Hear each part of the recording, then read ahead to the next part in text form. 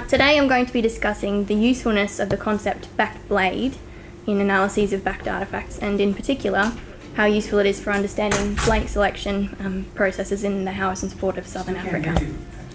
Is this thing Is it on? I don't think it's turned on. It's on. Move it closer. I'll just yell. Okay, so I'm looking at backed artefact blank selection processes in Southern Africa. So, Howisson's port backed artefacts are not very micro compared with those from other contexts like Australia. They come in a range of sizes and shapes, but usually they're roughly symmetrical, reflected in a central axis, like that yellow dotted line, which is perpendicular to the chord. And for this reason, they're often described as geometric. A common narrative in Howisson's port literature is the description of backed artefacts as having been made on blades, or the use of the term backed blade as synonymous with backed artefact. So, however, not everyone means the same thing by backed blade. For some researchers, it implies that steep, small retouch scars have been applied to at least one edge of the artefact, although other researchers also advocate for naturally backed artefacts to be included. Because this wasn't a residue study, I chose to analyse artefacts with backing applied to an edge. For most researchers, the addition of the term blade implies that the original blanks were elongated, with a minimum length to width ratio of 2.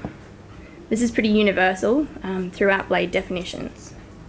However, a backed blade is often shorthand for backed prismatic blade, which is an elongated flake with one or two parallel straight longitudinal dorsal ridges and parallel lateral margins. Obviously then, the most frequently associated core reduction strategy with Howisson's port backed artefacts is one which involves the production of prismatic blades, and there have been a number of similar sequences to prismatic blade manufacture proposed for different Howisson's port assemblages. While a connection between backed artefacts and blades is often made, it hasn't been demonstrated convincingly with morphometric analysis.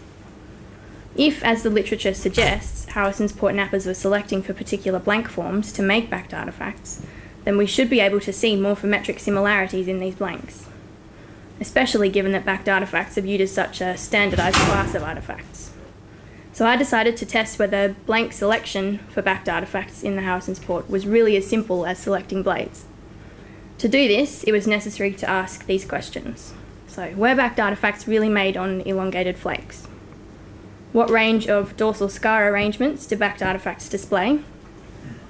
What characteristics do backed artefacts have in common? So this can tell us what traits Howisson's port nappers saw as important to control or select for.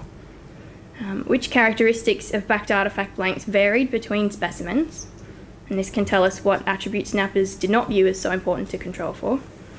And finally, I thought that I should have a bit of a look at whether the variability in backed artefact blank morphologies could be explained by variation in flake blank production systems. So the assemblages that I've been looking at were Howisson's port shelter and Nelson Bay Cave, which you can see in red. And I also got the chance to look at backed artefacts from one layer at Class East before the Isiko Museum closed for renovations. So all of these sites that I'm talking about today are clustered in that sort of Eastern Cape region. For the analysis I'm presenting, I've pulled the backed artefacts from all three sites together, so I won't be discussing inter-site or chronological variability, but tomorrow at the conference I'll be describing some site-specific chronological findings for Nelson Bay Cave. I also made the decision to only look at complete backed artefacts to avoid biasing the sample with double-ups or with incomplete dorsal surface information. I also excluded any backed artefacts which were not geometric in plan shape, because we can't be sure that more irregularly backed artefacts represent the same phenomenon, at least as it's described in the literature. And to answer my research questions, I chose to use relative shape characteristics, mostly ratios of pairs of attributes, to remove the effects of size from the results. I'm also focusing on the characteristics of the backed artefacts which retain original blank information and haven't been changed by napping. So on the right panel you can see a list of those. So dorsal scar arrangement, usual elongation. I made two ratios, one of width at 25% and width at 75%, and one of thickness at 25% and thickness at 75%. And then I also have a ratio of most extreme chord depth to chord length, which I'll explain a little bit later, and mean chord edge angle, because that's universal across specimens. So, to start with blank elongation, only 60% of the complete backed artefacts I analysed had elongation index values of 2 or greater. This isn't entirely unexpected, given that backing removes parts of the flake. You can see from this table that crescents and truncations tended to be less elongated than the other forms. Given that backing removes length in all of these cases, I decided to have a play around with how the proportions of elongated backed artefacts changes when the length of the backed artefacts is increased to make up for the material that's been removed. So now clearly in two scenarios, so for crescents and for some trapezia, width is also reduced by backing. But for the purpose of this table, it's just to show that even without adding extra width to these specimens, which would reduce their elongation, adding up to 30% of extra length still doesn't push all artefacts above the elongation threshold. In this scenario, about 20% of the original backed artefact lengths remain below the elongation threshold for blades. And I think something to think about here is that if the finished backed artefact specimen doesn't have to be elongated, and 40% of them weren't, then there's really no obvious motivation to choose a blank with this characteristic to begin with.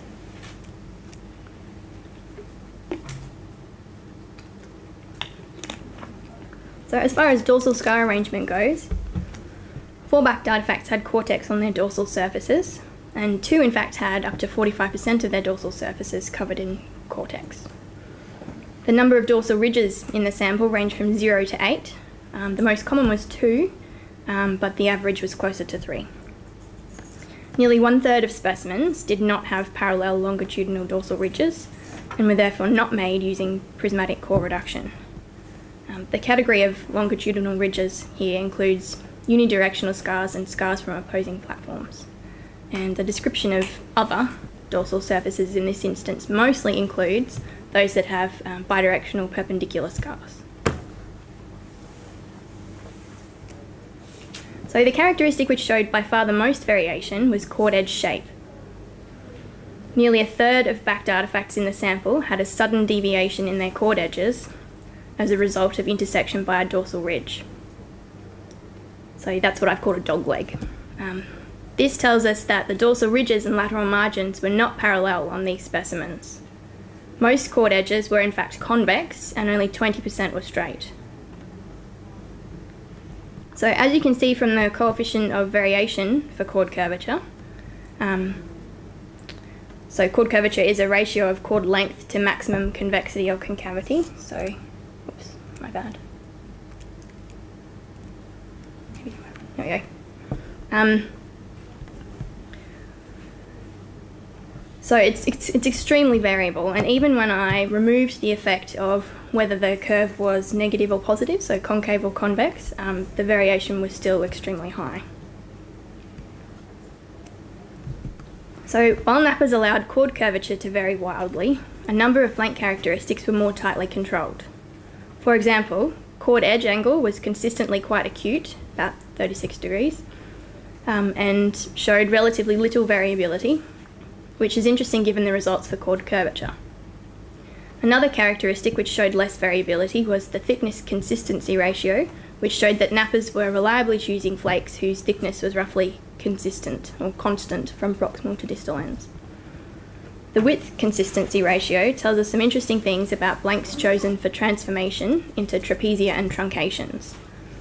In many cases, flakes with consistent widths, where the ratio equals 1 or is close to 1, were chosen to be turned into trapezia or truncations. And in the cases where these kinds of backed artefacts had backing on a lateral edge, opposite the chord, this backing was used to make the width ratio as close to 1 as possible. So you can see how similar they are for the two groups. While this result is logical, at least for trapezia from a symmetry perspective, I think it's still pretty cool to see direct evidence of nappers seeking symmetry in this way. So to investigate the relationship between blank production strategy and morphological variability, I've used dorsal scar pattern as a proxy for blank production method. Analyses of variance show that there were no significant differences in the mean values of the thickness consistency ratio for blanks of different dorsal scar patterns, and the result was the same for the width consistency ratio and the chord edge angle. So these characteristics were constant across production method. The mean chord curvatures, however, were significantly different for different dorsal scar patterns. So backed artefacts with radial dorsal scars had the most curved, or the least straight chord edges, while parallel removals produced blanks with straighter margins, and therefore backed artefacts with straighter chords. So if we return to my original research questions, were nappers really just looking for blades when selecting blanks for backed artefacts? Well, if we consider that 40% of backed artefacts were not elongated, and at least 1/3 of the specimens did not have dorsal surfaces consistent with prismatic blade manufacture, it seems pretty unlikely that prismatic blades were the targets for blank selection. And when we consider that there is evidence that particular characteristics were selected for, like acute chord edge angle and consistent thickness, while others were left to vary, like chord curvature, it seems even more unlikely that blades were the targeted blank form. The characteristics selected for are not included in definitions of blades, and the extreme variability in chord curvature displayed by the backed artefacts is contrary to what we would expect for an assemblage of prismatic blades. Overall, therefore, the evidence paints a more complex picture of backed artefact blank selection than just the selection of blades. The evidence actually suggests that characteristics not associated with traditional blade definitions were selected for.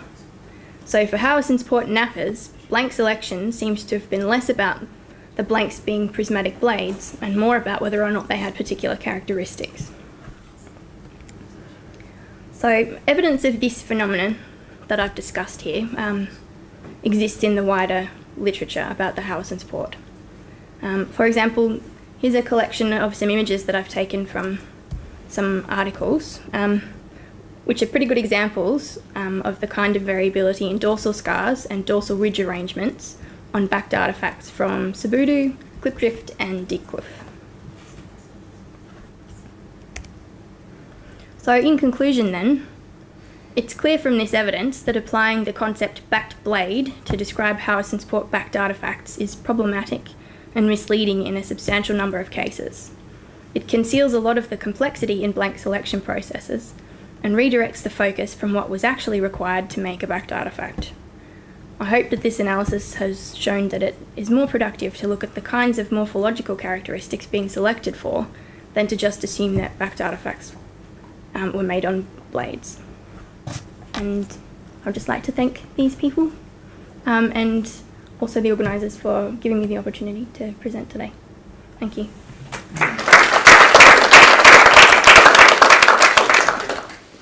Thank you very much. Do we have any questions?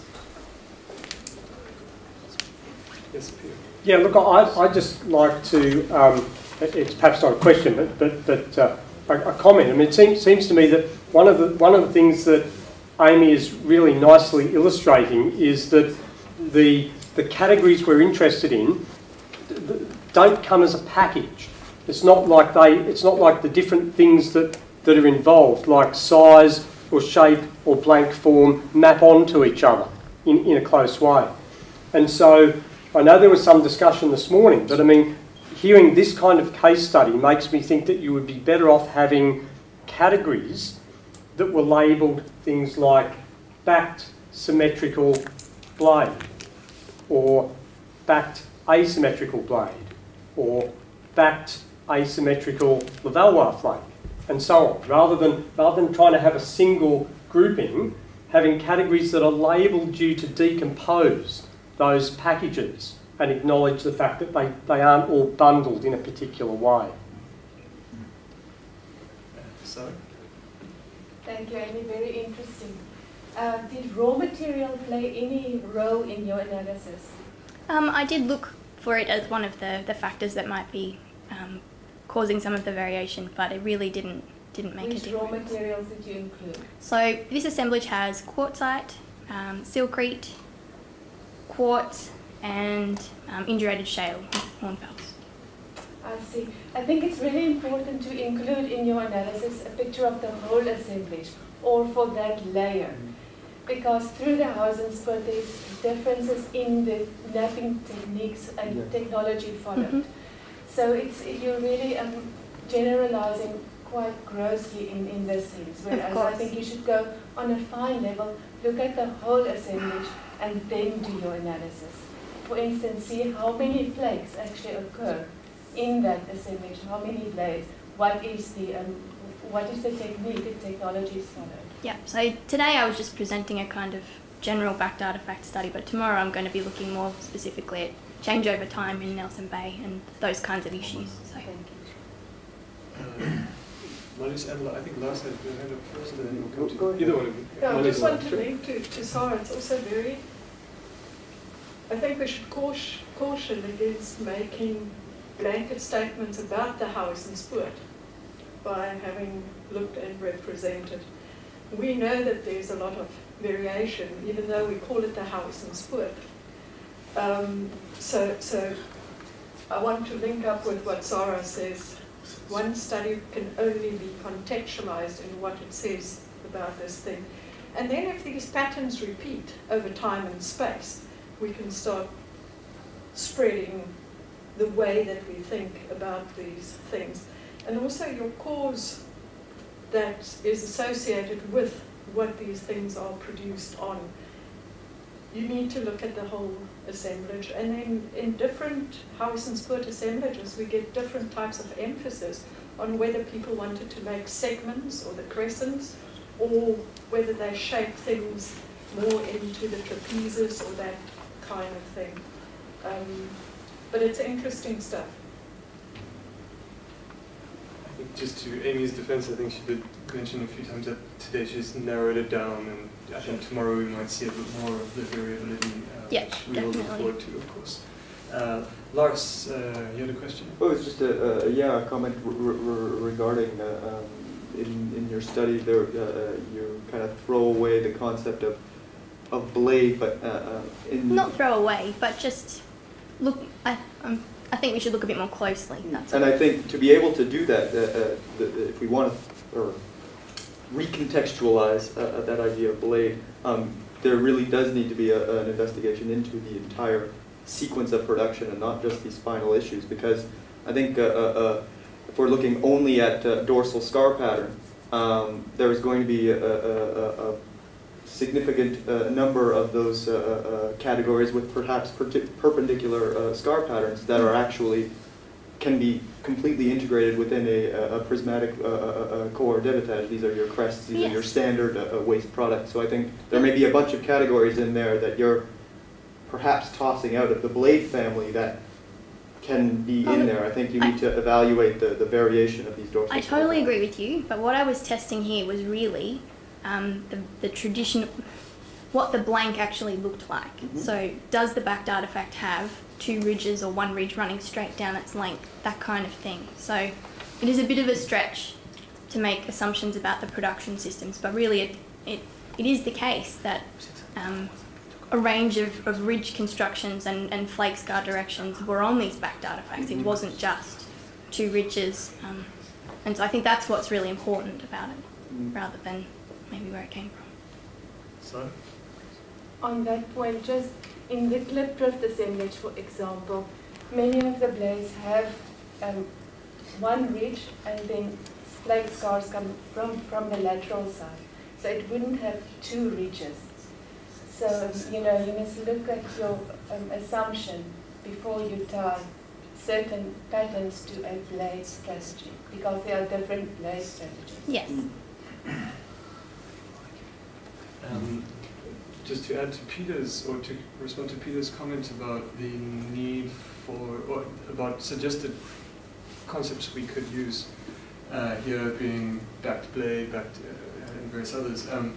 I think, again, your point made much earlier about the necessity of research questions backing is a research question that applies to very specific periods in Southern African prehistory. In fact, we have 3 chunks of time that describe 3 different kinds of microliths in Southern Africa. We have this stuff, then in MIS 3/2 we have small flake production, and then in MIS 2 proper we have bladelets, and then in the Holocene we have back tools. So I think a detailed typology to deal with backing does nothing for us in about a 40,000 year period of MIS 3-2. And perhaps this is where something focused more on small and retouched tool production / bladelets becomes the more useful framework. On either ends, a different methodology completely is employed, one with a more detailed approach to backing and how it is operationalized. So again, we can't blanket even just for a region what kind of method might best apply. It seems to have to be more specific than even that. Any other questions? As simple as selecting blades. To do this, it was necessary to ask these questions. So, were backed artifacts really made on elongated flakes? What range of dorsal scar arrangements do backed artifacts display? What characteristics do backed artifacts have in common? So this can tell us what traits Howisson's Port Nappers saw as important to control or select for. Which characteristics of backed artifact blanks varied between specimens? And this can tell us what attributes Nappers did not view as so important to control for. And finally, I thought that I should have a bit of a look at whether the variability in backed artifact blank morphologies could be explained by variation in flake blank production systems. So, to one edge of the artifact, although other researchers also advocate for naturally backed artifacts to be included. Because this wasn't a residue study, I chose to analyse artifacts with backing applied to an edge. For most researchers, the addition of the term blade implies that the original blanks were elongated, with a minimum length to width ratio of 2. This is pretty universal throughout blade definitions. However, a backed blade is often shorthand for backed prismatic blade, which is an elongated flake with 1 or 2 parallel straight longitudinal dorsal ridges and parallel lateral margins. Obviously then, the most frequently associated core reduction strategy with Howisson's Port backed artifacts is one which involves the production of prismatic blades, and there have been a number of similar sequences to prismatic blade manufacture proposed for different Howisson's Port assemblages. While a connection between backed artifacts and blades is often made, it hasn't been demonstrated convincingly with morphometric analysis. If, as the literature suggests, Howisson's Port Nappers were selecting for particular blank forms to make backed artifacts, then we should be able to see morphometric similarities in these blanks, especially given that backed artifacts are viewed as such a standardised class of artifacts. So I decided to test whether blank selection for backed artifacts in the Howisson's Port was really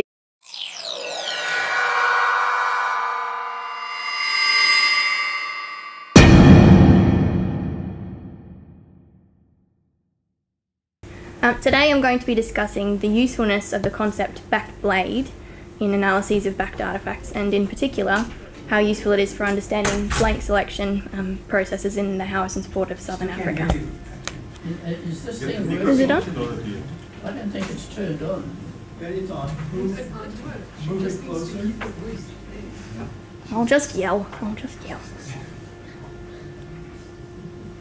Okay, so I'm looking at backed artifact blank selection processes in Southern Africa. So, Howisson's Port backed artifacts are not very micro compared with those from other contexts like Australia. They come in a range of sizes and shapes, but usually they're roughly symmetrical, reflected in a central axis, like that yellow dotted line, which is perpendicular to the chord. And for this reason, they're often described as geometric. A common narrative in Howisson's Port literature is the description of backed artifacts as having been made on blades, or the use of the term backed blade as synonymous with backed artifact. So, however, not everyone means the same thing by backed blade. For some researchers, it implies that Steep small retouch scars have been applied to at least